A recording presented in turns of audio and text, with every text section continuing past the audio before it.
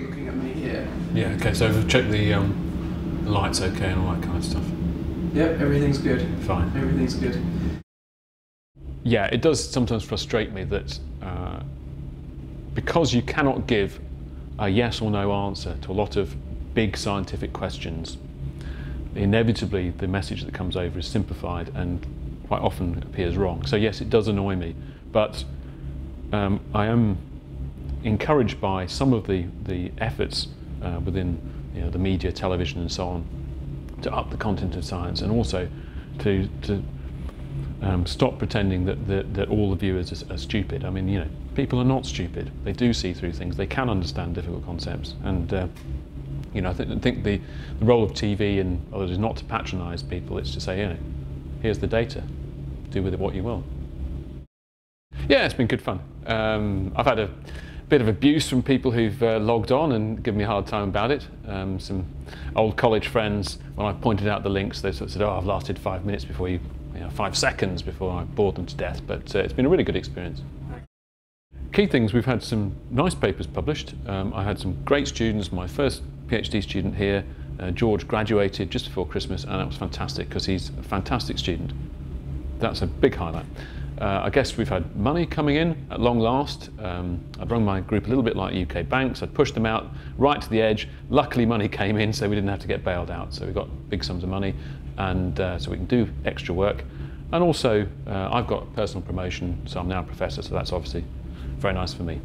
Yeah, I mean, although I got one grant funded, there were about 12 that weren't. So you just put in grant after grant after grant, and you just have to keep doing it. Yeah, we've got one big grant in synthetic biology, so we're going to start doing that work, and that's in these artificial cells. And we've got sufficient sum of money to be able to do something interesting in this area. We've also got a big European program in anti-cancer compounds and new methods of treating, or developing methods to treat difficult to deal with cancers. So that's a huge thing for us, because it really means that we can do some interesting work with the leading European groups. There's two areas. Geology is one. I'd love to do that just simply because of interest in mountains. But recently, through my 5-year-old, now 6-year-old son, he's just really interested in space. And when you start looking at programs written for kids about space, you realise that there's some fantastic science going on there, and you want to question the assumptions, but you also start looking at things. You think, well, on the timescale of the universe, what we do is pretty insignificant, and it's quite good to look at cosmology and astrophysics and so on to start thinking where you fit in and how totally insignificant human life is in those terms. But that's a minor aside. That's the wow factor of physics, I guess. It's essentially it's all teamwork. You can't do anything in science, or very few things in science, without a team. I mean, yes, there's some perhaps bits of theoretical physics where you could avoid it, but for my group, I mean, I work with computer scientists, biophysicists. My background is chemistry. Electronic engineers. We've recently started a collaboration in that area. Medics. Collaboration is essential. It's all teamwork. Yeah, well, there's a team dynamic to all the work, and I think actually the number of scientists who actually fit that mould of, I do everything myself, there's very few of those around now. I mean, in some fields, yes, but it's not very common, because you need to have different sets of skills. You can't know it all yourself. Yeah, well, one leading American commented that if you haven't written about science, you might as well not have done it, and I think that's right. I mean, we're paid by the public purse. They have a right to know what we're doing.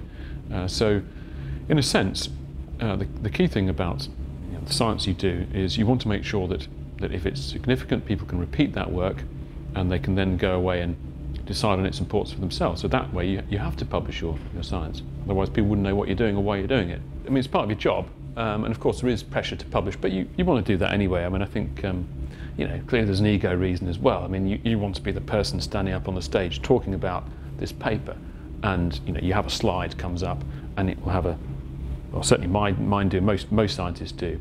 You'll have a slide of data, a few pictures perhaps, and then you have the journal reference below, and what you want people to see, the journal references, that will be a top journal, and so they say, okay, so this person is actually worth listening to.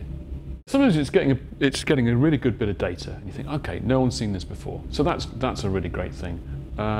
Yeah, of course, getting the paper published, getting grant funding in, which actually incidentally is more work. I mean, the reward for good work is more work. But yeah, the thing that makes you want to come in the morning is you think, well, actually, yes, you can do something that's interesting and might one day be beneficial for people.